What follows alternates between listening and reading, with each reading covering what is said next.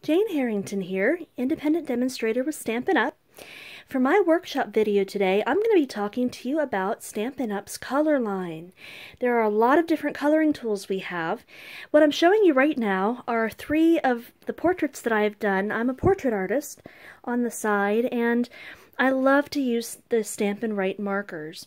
And all 3 of these particular portraits were done using the Stampin' Write markers. I love the brush side and the ability to use the fine side to get detail. You can see in Ellen's eyes, I got a lot of good detail in there. So these are some examples of the ways that artists can use Stampin' Up's color tools, specifically the Stampin' Write markers. So let me show you next. We have at Stampin' Up 4 color families. This one I'm going to feature right here is the Brights collection. And you see how they have redesigned our ink pads. They are perfect for stacking. So they take up a lot less space. You can easily carry them with you to scraps, to your scrapbook clubs and so on. I'm going to show you real quick. So here's the pad. They are about 30% larger than the standard ink pads you're going to get at the store. And what I love is, you see the foam? This is not fabric. This is made of foam. And it gives you a beautiful image. I will never stamp with fabric stamp ink pads again, because I just absolutely love this new foam pad. So let me show you a few ways that you can actually color using an ink pad. I bet you didn't know that you could color using an ink pad, did you? One thing you can do is, we're going to open it up. I pressed a little bit, if you noticed, before I opened it. I pressed here. And that's going to press the plastic against the ink pad, and see it put some of the ink right there. So one way that I can color using this ink pad, I'm going to take one of Stampin' Up's blender pens. Now when I use my Stampin' Write markers, I use a blender pen, the Stampin' Up blender pens, to blend the colors together. You can also use these blenders, as you can see, with the ink and the ink pads. So you see how I'm kind of using it like a paintbrush, and you can color in your images using these blenders. You see? Honestly, I have tried just about every single blender that they sell in the craft and art supply store, and I will tell you that Stampin' Up's are far and away superior. They come 3 in a pack, and they're double-sided, so you're getting 6 of them for $12, which is a very good deal if you compare them to the ones you get in the store. And you see, you can really blend things together. It's really nice. The other way that you can actually color using the ink pad is using one of our sponges. So the sponges come 3 in a pack. They're $3.50. This is what they look like, and I usually cut them down like this to give me some more surface area. And I'm going to come over here and grab a blank one. So another way you can use them is you can either dip over here, or you can dip off the side of the actual ink pad. And so I'm just loading a little bit of ink on here, and see how I'm using just a dabbing technique to dab the ink on.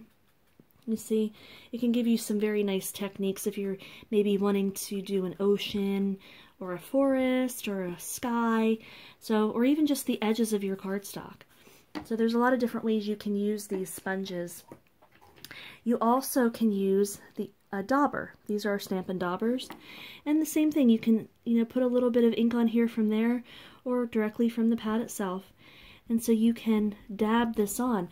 This is a great way to get elderly, maybe if you have a child at home who doesn't have the best motor skills, this is a great way for them to color just by using dabbing. They don't have to be perfect. They don't have to get it directly in the lines. And as an example of that, I'm going to show you, I took this image. This is from the Beautiful Day stamp set, which is on page 134 of the catalog. And I went ahead and I stamped it in tuxedo black with the Memento Pad. This is our standard black pad. And I cut it out with some scissors. And so I'll show you how you can easily dab some color on here. You see, it doesn't take long. It's very simple. Anybody can do this. And this is going to give you a really pretty way to color your images in. So the daubers and the sponges are really great tools. And I'm also going to show you, these are our markers. Remember I told you about the Stampin' Write markers that I used to color those portraits with? This is the Many Marvelous Markers. This is the whole set, and they come in all of Stampin' Up's exclusive color lines, and so they're going to match. These are going to match your stamp pads exactly. So let me see, I'm just going to grab this one right here. This is, it's Bermuda Bay, which happens to be the same. And so the ink is going to match the cardstock, it's going to match the marker, everything's going to line up exactly. So our Stampin' Write markers, this is the marker that I love to use in my artwork. It comes with a brush side. So you can see maybe I want to add a little bit of detailing along here. Like so. See? So there's our brush side. It also comes, on the other side is a fine side. And this is going to give you some fine details. I'm going to put some veins in the leaf right there. Like so. Okay? You can also, use it to write your name and so on. Okay. So I love our markers. They're wonderful. I would recommend them highly. And if you're going to get any of our markers, you definitely want to get these blender pens to go with them. And the blender pens you can use not just with the markers or with the ink pads. You can use them with watercolors and a lot of other things too. So let me set these items aside to show you something else. So here we have our white Stazon pad. Now this is an older one. The new ones look a little bit different, but it's white craft ink. And the nice thing about white craft ink is you can stamp white onto darker papers. So you could use this to stamp even on black paper. So I love the white pad. Now our Stazon pads are wonderful because they're permanent. So you can use these on glass, metal, wood, and so on. So you might want to check into a Stazon pad. Now, I'm going to show you next this wonderful invention called Brusho Crystal Color. Now with Stampin' Up, Stampin' Up's Brusho Crystal Color comes in 5 colors. They look like this. Now the reason that I have push pins in them is because this stuff is very concentrated, and if you open it up right here, you can open the whole lid, but it's very fine powder, and if you risk spilling it. You don't want to spill it, and you don't need much. A little goes a long way. It comes in moss green, yellow, brilliant red, gamboge, which is kind of an orangey yellow, and Prussian blue. So I'm going to show you real quick just how to use this. One thing you want to do, because it is a kind of watercolor, and you're going to be using water with it, you want to protect your surface. So I'm going to use a paper towel to protect my surface with it. Now, this here is our largest acrylic block. I'm going to use this as a palette, because our acrylic blocks actually can be used as palettes. You can even use our re-inkers on these as well. So let me see, I'm going to use a little bit of red, and what I'm going to do is I'm just going to take one of these out. I'm going to tap a little bit on, so you don't need very much. You see that? Just a tiny, tiny bit. It's a very, very fine powder. Now I'm going to grab one of our Aqua Painters and add some water to it, and you see how it becomes literally a watercolor. And so let me come back over here. God bless me. Okay, so after my sneeze, I'm going to paint on this just like it's a real watercolor. And the more water that you add, the more it's going to run. So I can go lighter by adding less water, and I'm sorry, darker by adding less water, and lighter by adding more water. So see, you can color this in just like real watercolor. And another way you can use these is I'm going to put some water over here. I'm just going to water this up a bit. Add some water. I still have a little bit of the red, but I'm just giving this a wash with water. And say I'm going to add a little bit of yellow on this side. So I can actually sprinkle right onto here. And I guess I didn't put enough water on there. That's okay. So I'm going to add a little, and oh, there comes my yellow. It's starting to come out. So you can add it directly to it. And see, there's the yellow. And another way you can use it is by using our Stampin Spritzer. Our Stampin Spritzers come 2 in a pack for $3. And you can fill it with water or alcohol. And just for a bit of a different color over here, I'm going to do this side. I'm going to tap on a little bit of blue. This is the Prussian blue. Now watch how I'm going to do it. I'm going to spray. See how you can spray it? And it gives you a splotchy effect. So this is really fun. You can also just, you know, blend it together if you want, like so. But I really like the splotchy effect that it can get. You see? So there are a lot of different things that you can do with the Brusho. And I've only scratched the surface. I haven't even shown you all these different things. But if you're interested in the Brusho, I'm going to be doing some more videos on that. So one other thing I can show you too, this is the Wink of Stella brush. Now, I love this. Oops, I gotta open it. There it is.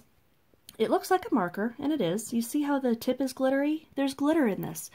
And you can use this as a blender, but what it does is it adds a layer of glitter, a very fine layer of sparkle and glitter. So can you see on yeah, there it is, on the pink part where I glittered that? So it acts like a fine marker, like a brush marker, but you can add glitter to your projects very easily.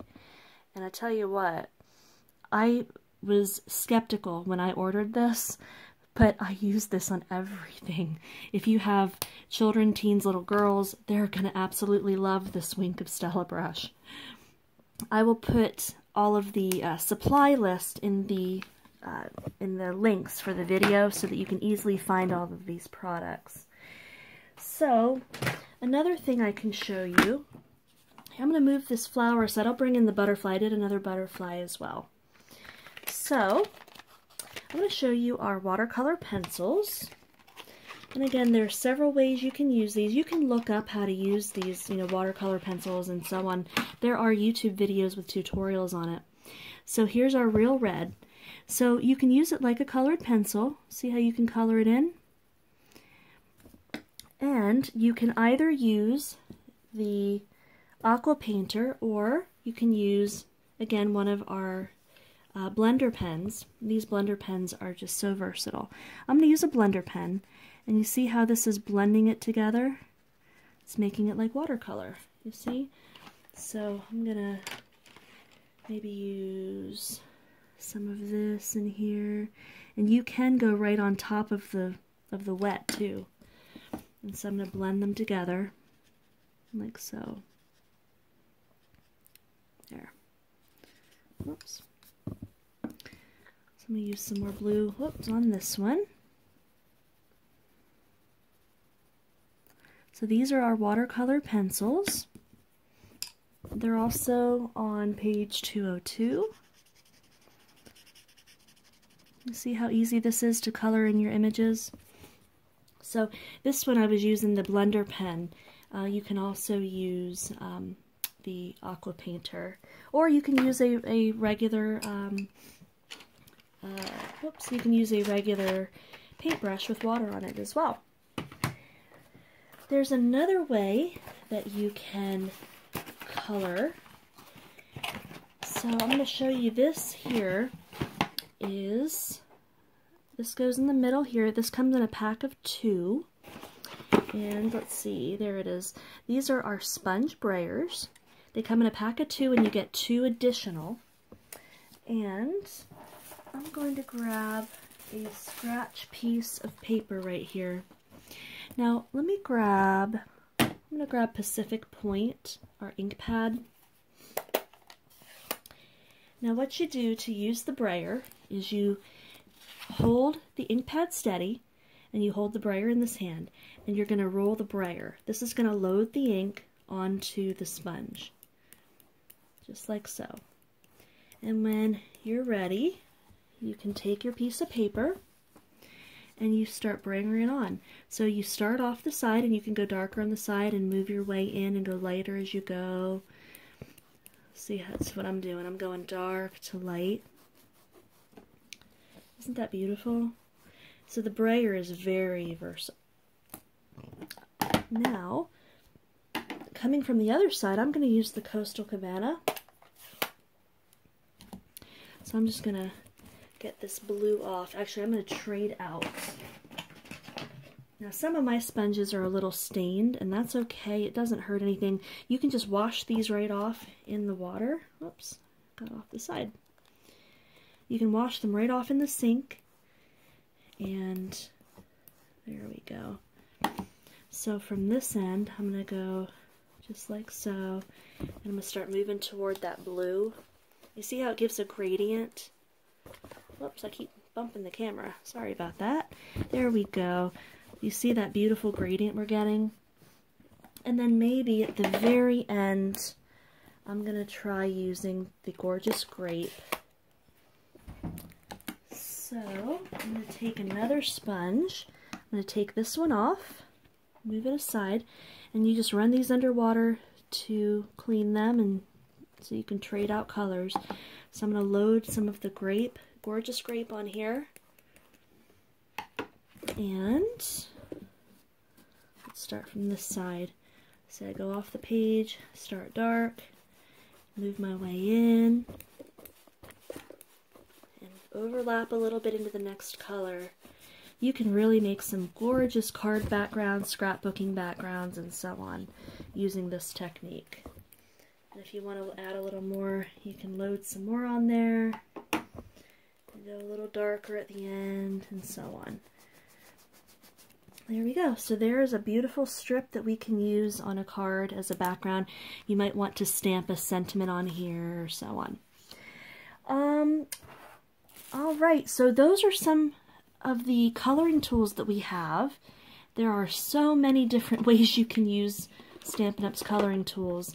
And I've just barely even scratched the surface. I haven't even shown you everything. So if you want to learn some more techniques, then you can always check back. I'm going to be doing more technique videos on how to use all of these coloring tools, but this just kind of gives you a bit of an overview of what our coloring tool line is. One other thing I guess I should add that I didn't think of a minute ago, when I told you about the Stampin Spritzers, again, these come in a pack of 2 for $3, and you can fill them with water or alcohol. Another thing you can do is, I have not even talked about Stampin' Up's re-inkers. Now the re-inkers, when your stamp pads start to get low, you can use the ink to re-ink your pad. It re-moistens it with the exact same color. And they're only $3.75. So another thing you can do with them, other than re-inking your ink pad, is to fill a Stampin' Spritzer with a few drops of one. And then you add some alcohol. And when you spritz, let's see, does it show up? There we go. You see how it's making a spritz? There we go. See? So that's another thing that you can do with these spritzers. They're very versatile. If you have any questions about any of the products that I've shown you, whoops, and see I spritzed on my pad there, you can email me at tumbleweedcrossing@gmail.com. You can ask me in the comments of the video, or you can follow me on Facebook. I also do have a Stampin' Up website, so if you search for my name, H. Jane Harrington in Pinson, Alabama, you will find me.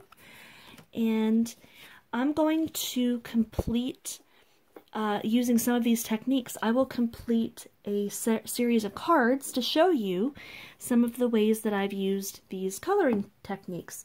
So check my website, check my Facebook page. You can also follow me at Calamities Stampede on Instagram. That's Calamities Stampede. Again, I'll include a link to that as well. So any questions, give me a buzz. If you would like to order for my workshop, visit stampinup.com. And make sure to use the host code that I provide you in the links so that I will get credit for your order. So check back and I will have more videos up soon, and I will see you the next one.